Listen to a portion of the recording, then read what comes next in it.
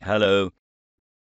In this video tutorial, I will show you how to connect to internet connections to a router that only has one WAN port. These are my two internet connections. And this is a router with only one WAN port, so how to connect it to two different ones? You follow these steps. First of all, connect one of the router's LAN ports to your computer. You access the router's management page to determine the brand and model. Default firmware only allows you to create a single WAN connection, so you can change another firmware. You search for firmware called OpenWRT for your router. This is the firmware for my router. I download these two files to my computer. Each type of router has a different way to install OpenWRT, but I believe you can do it. Here are the two files after being downloaded. And here are the steps to install OpenWRT for Netgear router. You access the router admin page and upgrade the firmware. Here you browse to the downloaded file with the extension img and start updating the firmware. After a few minutes of waiting, my router completed the firmware upgrade. OpenWRT default IP address is 192.168.1.1.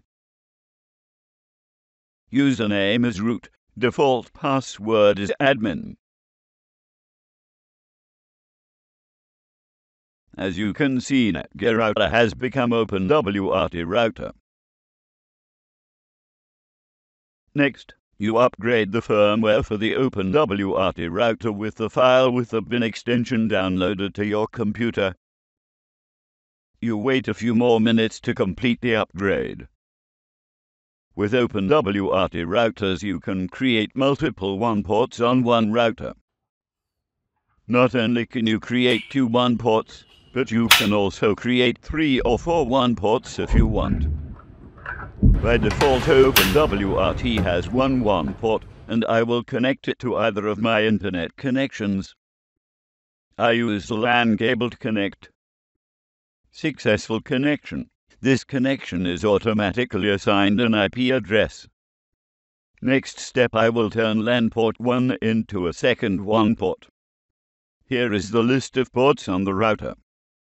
The ports named LAN 1, LAN 2, LAN 3, LAN 4 are grouped into a group called bridge ports. To use LAN 1 as a WAN port, remove it from this group.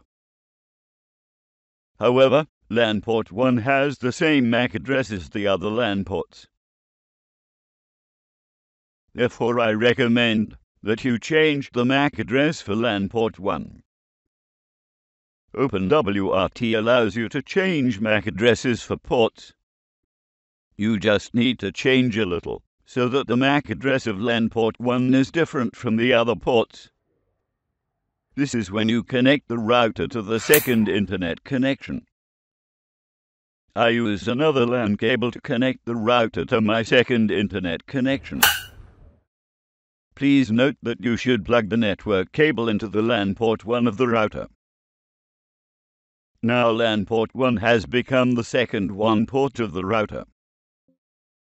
Go back to the OpenWRT router management page. You create a new internet connection on the new WAN port. In the drop-down list, you select LAN 1. I named it WAN and created a PPPoE dial.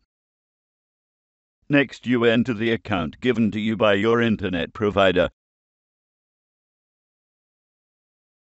Successful connection. So with the router that only has a single WAN port, you have created two internet connections on it. Next, you set the priority for each internet line. With WAN port 1, I set it to 10. which one port is assigned a smaller number will have higher priority. With one port 2 I set it to 20.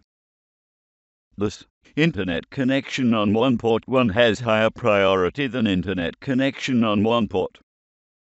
If you want to combine 2 Internet connections, leave a comment so I can make the next video tutorial. With the above setup, when one of the 2 Internet connections fails, the Internet connection of devices in the network is not interrupted. Thanks for watching. Don't forget to like and subscribe. To test, I disconnect Internet on one port 1. And as you can see, the Internet connection on my computer is not interrupted.